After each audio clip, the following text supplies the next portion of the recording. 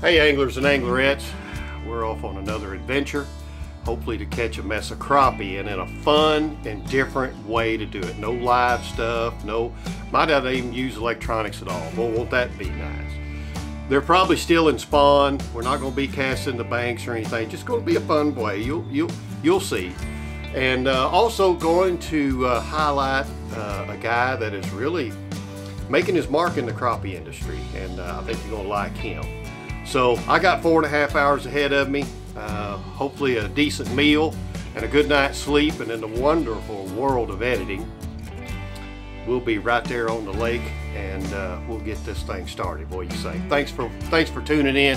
Come on and go with us. I hope you do, and welcome to another episode of the G3 Sportsman.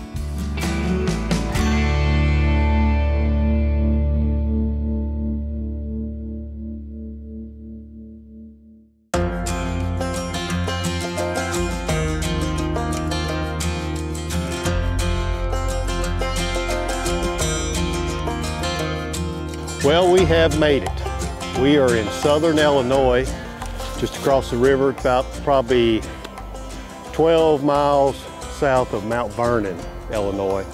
And we are on Rend Lake. And it's an interesting lake. It's cool. It's got a lot of vegetation, and that's what we're going to be doing to try to catch these crappie, and what these locals over here call the buckbrush. And we're going to be dipping, and can't wait to introduce you to my guest that we've got on there. Like I said earlier, he's really making his mark in the crappie world. So we've got a little boat ride ahead of us. We're going to get into G3, take off across the lake, and we'll get started with this thing right here in just a little bit. So glad you've tuned in. Thanks for watching, and we'll see you here in just a bit.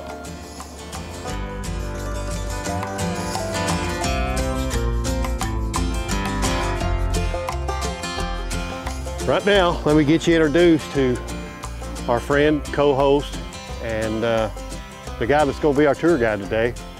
And that is, and he's all bundled up, this is Andy Lehman. Is it Lehman or Lehman? Lehman. Okay.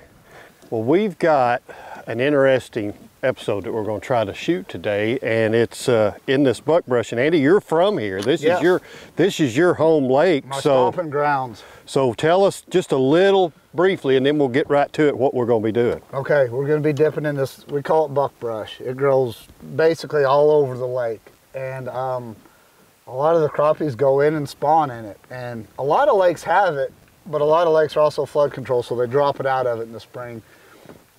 We just have a natural spillway, so when it gets up in there, it stays in there. So they feel safe spawning in there, and it'll be in there for weeks. And we've had a lot of rain, so it's definitely a different way to fish. So we like doing it for about 6 weeks, and then you move on to something else. So let's give it a whirl. Well, we're going to do it.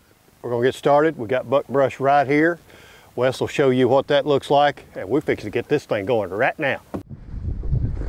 Now I'm going to try. We'll try this one here. And you can do it without. Like this? Well, there you go. Huh? I mean, it took a while, but I mean, it did. It took me a little while to get him, but you figured it out. Okay. He's not real big, but here, I can make him look real big for the first crappie. There you go. First one. A little bit small. Thank you, sir. You're a good teacher, Andy. Well, in the bushes, I like 11 foot or 12 foot, just depending on the situation. If they're nice, easy bushes and they're not too tall and you can get close to them, 11 foot will work just fine. And we got, this one's rigged up with a slip cork. Kind of let the cork do the work for you. So it's about that deep, 16th ounce jig head, little fill cork. Basic, simple rig. Just grab your excess line here in your hand, and it's like a crane. You go straight down, straight in and straight out. You don't flip, you don't fish beyond your rod tip. And then I just sit there and count to 5 or 10. I'm impatient. And you can't be too impatient here. You gotta give them a chance to see it and find it. And I'll just pick it up and move it. You move it a foot, you know, because it's hard for them to find that bait in there. You can give it a little bounce.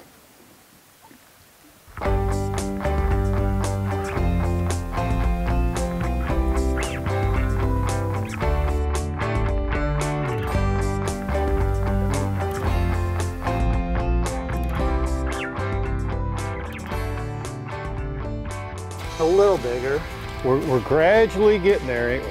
There are just baby steps. What's the 10 inch? Is that what they are? It's actually a weird limit. You can keep 25 fish, but only 10 of them can be over 10. So a lot of people keep 7, 8 inch fish. I don't. Yeah. But yeah.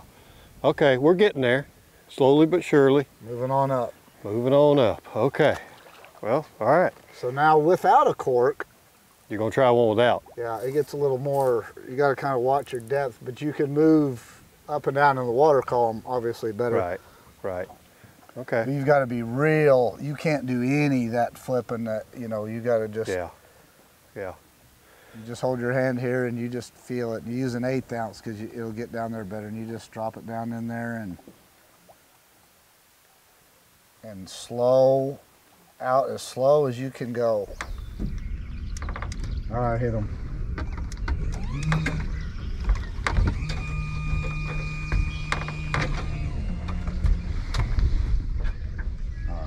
Oh, there we go. Oh,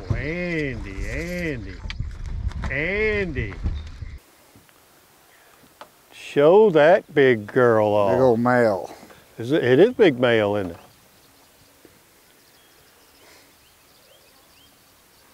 It's not been that easy. No, It's been the opposite of easy. We've just had a little bit of difficulty locating some fish, so I finally told Andy, I said, why don't you go somewhere where there's no boats, there's no wind, and there's some crappie that want to bite. He goes, oh, well, heck, if that's all you want. Why didn't you just say something? Yeah, you know? So there you go. All right, that's a good fish. So here we go. GoPro, stop recording. All right, there you go. See how easy that is? Let's do that again.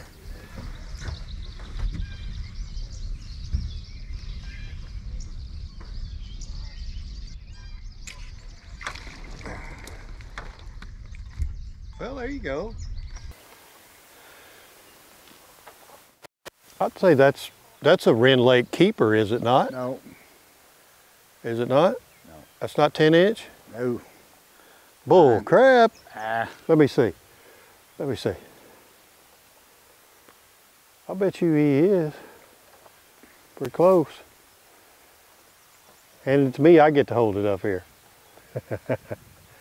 All right. Cool. Boy's got his girlfriend colors on. They're still spawning here, ain't they, Andy? Oh, yeah. Yeah, they'll be in here. Those males will be in here till beginning in June almost. Huh. Okay. Yeah. They'll start getting skinny and stressed. Slowly but surely. But we're gonna make this happen. I just want to talk about my rods, ACC Crappie Stix.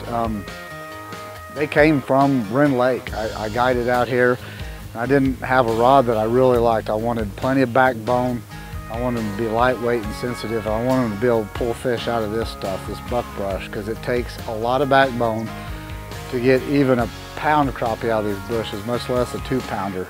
So you've got to set the hook hard and you've got to yank and you've got to keep pulling. So you've got to have something with some backbone. You absolutely have to, because I mean, you can tell it's like a jungle in there. So that's how they got started, was down here fishing buckbrush and thick stake beds and brush piles. So I guided down here for years, and there wasn't a rod on the market that I liked really. So I just started my own company, and years later, here we are. We're doing good. We're staying busy and keeping rods in stock, and I get to fish with you guys. So it's been a great experience, and I love it.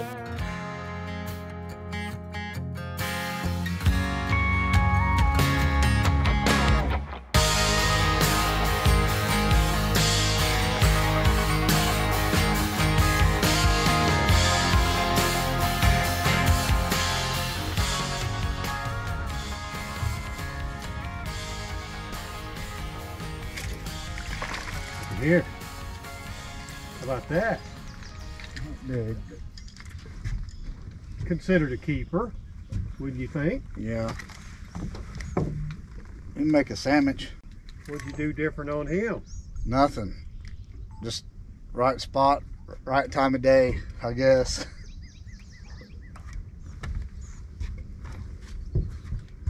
We kind of returned to the scene of the crime. We started here. Scott, we got no audio for some reason. What about me? Check, check. No. Are your battery packs still full? Or do they have battery? Probably dead. Been running them all day. Y'all hush. Well, we came back to the scene of the crime where we started, and Andy just pulled that one out, so I hope we got it on the GoPro, because we don't have anything here, so our audio is good here. So anyway, we've got another one in there. We've circled around the lake about a half dozen times, so we're back. So hopefully we can get in a couple more. So let's just see. It may be all GoPro now, but if it is, that's okay. We got a good picture, we got good sound, got good company. Let's catch some more crappie. We can do it. GoPro, stop recording.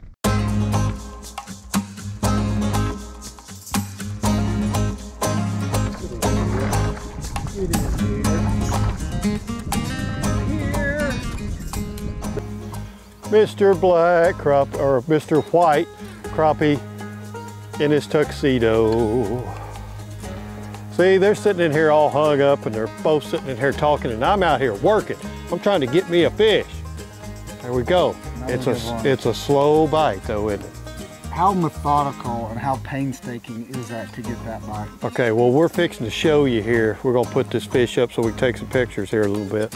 Wes is gonna get up here and we're gonna show you just how meticulous it is to get to thread this thing down through there and get these fish. So Threading the needle. Threading the needles, that's exactly right. So And then you gotta get it back out. okay, this is what we have. Look at this. I mean, this is no different than you going outside, grabbing a pole with your line and your jig, and going out there in your shrubs, right there along the house, and go, okay, I'm gonna dip it through this hole right here. Not only get it down through there, but then try to pull it up. So Well, yeah, then you gotta pull it up when there's a 1.5 pound fish yeah, on the end of it. exactly. So you're just seeing the surface, but I guarantee you under the surface looks just like what you're seeing here. Oh, even worse. So you get It's root wads. you get a little, I mean, you could get over here on the edge or something like that, and you could do it, you know, pretty easy. And sometimes when they're biting, you can drop it a foot from the outside And they'll come out and get it.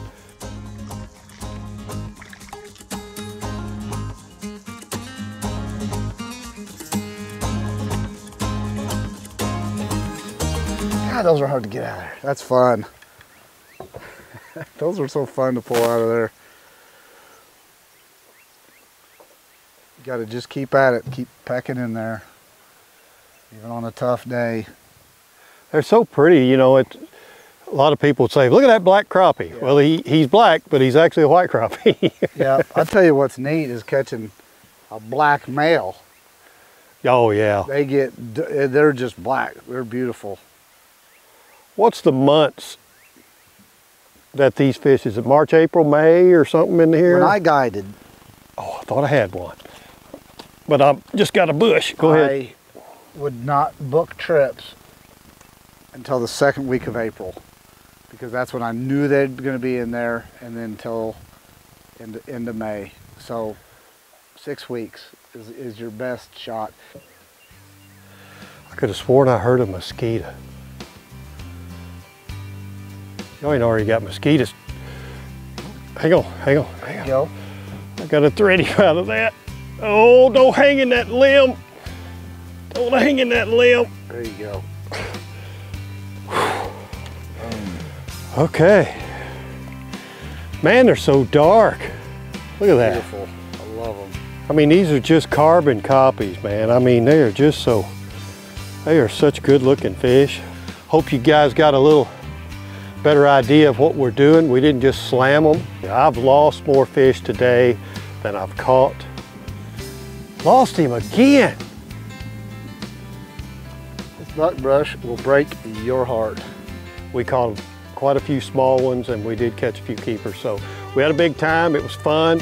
Got to introduce you to Andy. A lot of you probably already know him, but check out the ACC Crappie Stix. He's got baits now and some jig heads in the ACC Crappie line. You can get online and you can find them. Hey, thanks a lot for giving us your time and watching this. I don't know if you've learned too much, but hopefully you've had as much fun as we have, and maybe next time we'll do a little better, but we certainly had a good time. So, hey, remember, keep what you can use, release the rest, and we'll see you somewhere next time right here on the G3 Sportsman. And make sure you follow us, like us, comment, all that on social media, and we really appreciate it. So thank you very much. Thank you, Andy. Thank you, buddy. I had a lot of fun. Me too.